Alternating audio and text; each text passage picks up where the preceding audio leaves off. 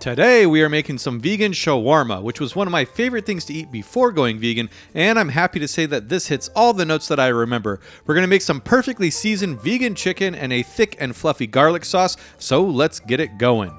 First, we need to put together our seasoning blend. You can totally get something pre-made like this, but I prefer making it myself. That being said, this does require quite a bit of spices, though they are fairly standard, so hopefully you have all of them. If you leave one or two out, it should still be good, so don't sweat it.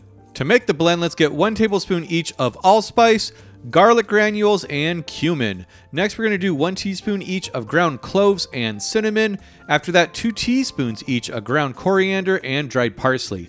Then 1 teaspoon of turmeric, 2 teaspoons each of ground cardamom and smoked paprika, 1 teaspoon of cayenne, 2 teaspoons kosher salt, and then about 1 to 2 teaspoons of fresh ground black pepper.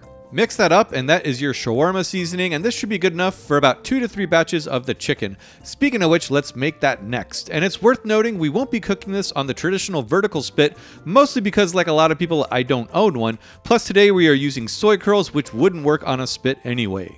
In case you're unfamiliar, soy curls are similar to TVP chunks, which are more widely available in other parts of the world. You could totally use tofu like I did in my vegan gyros video, or even slice up some portobello mushrooms instead, but if you have something like soy curls available, I highly suggest using them. Now let's add an entire bag to a bowl, and then we're going to cover them in 4 cups of vegan chicken broth to rehydrate them. I like using this stuff, or you can totally use veggie broth as well, but we just need to let these sit and soak for about 10 to 15 minutes. Once that's done, we can go ahead and drain them, and then we're going to squeeze as much liquid out as we can, and these things are tough, so you really can squeeze the heck out of them.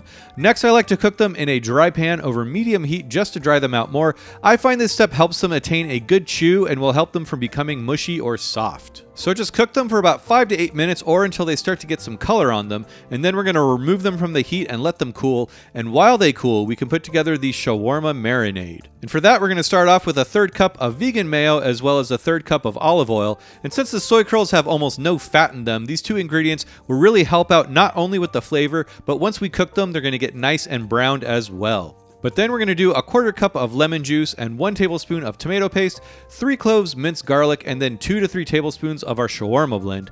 Mix that up, and that is your marinade. And now that the soy curls have cooled, let's pour that marinade over, and with clean hands, toss to combine and coat the soy curls in it. Now here's the cool thing about this recipe. You can either store these in the fridge and let them marinate for a few hours or overnight, or you can totally just cook them right now. That's right, I tried both ways, and these really don't need to marinate all that long. And if you're going to cook all of this in one go, I actually recommend doing it in batches unless you have a huge griddle. In order to get some nice browning on these, we need to make sure we don't crowd the pan, otherwise they're going to steam. But let them get nice and brown, just cook them over medium-high heat for about 4 minutes and then toss them around and cook for another few minutes. And once the soy curls are looking something like that, they are good to go. However, now we need to go over the supporting acts of the shawarma, which to me are just as important as the chicken. And there's a lot of different regional variations on shawarma. There are so many different veggies and sauces that you can add in, so feel free to tailor it to your choice as you really can't go wrong. In fact, even the bread varies. I've been watching videos by Shelby's of Canada and they use a Sage bread. I picked some up at a nearby bakery and it is delicious. You can also use pita bread like this, or if all you can find is the smaller pita bread, that will work too. In fact, worst case scenario, you can totally get by with just a tortilla. Toum, or a similar type of garlic sauce, is also pretty common. You might be able to find something like this at a store near you, or you can make some at home. And since you all love to see fails, here's my first attempt at making the garlic sauce, and well, it was a mess and it turned out pretty thin and not as good as it could have been, so I retooled the recipe and redid it.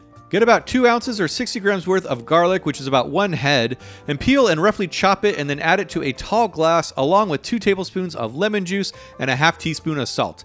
And I'm using an immersion blender, so I'm just going to go ahead and blend that up into a paste, and then we're going to add 1 cup of neutral oil, and we're simply just going to blend that until it creates a thick and fluffy garlic sauce. You could totally do this with a food processor, you just need to slowly drizzle in the oil as it's blending, but once it's done, it should look something like that, and this stuff is so freaking good, I could eat it with a spoon.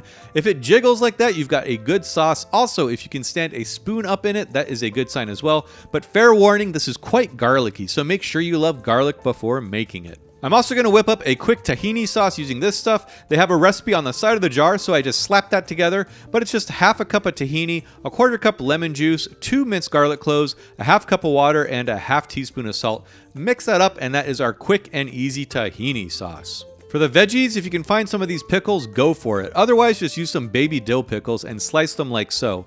Shelby's also uses some pomegranate molasses. This stuff is super good and kind of sweet and sour. It goes well with all the other elements for sure. I'm also going to add in some of these pickled turnips. When I used to eat at Zankou Chicken, they would put them on the side, but never inside, so I wanted to try that out. And you could also get some tomato and cucumber, dice them up and add them in some lemon juice, olive oil, fresh parsley, and salt, and whip up a quick little number like this. Or do the same thing with some thinly sliced red onions, or shred up some lettuce. Like I said, you really can't go wrong, so just add whatever you think you'll like. So get your warm sage or pita bread, add the garlic sauce as much as you'd like, and then some hummus. And next, I added fries like Shelby does as well.